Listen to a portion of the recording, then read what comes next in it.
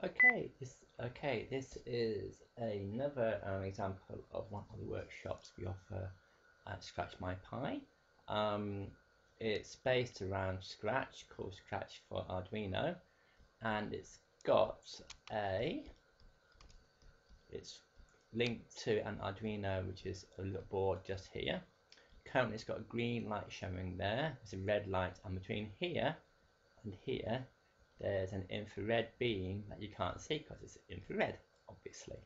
The idea is that if you break the beam, a number here, analog 0, goes up, and children write the code so that they learn to react to it. So to show you now, I break the beam,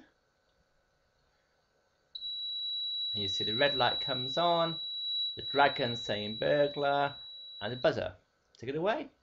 So, do it again. On the national curriculum, this is part of the input and output, and it's also the physical systems as well. Nice simple code, and it's done in a familiar Scratch setting, so it's suitable for Key Stage 2 children. Okay, thank you for watching. Hope to see you at a workshop soon. Bye.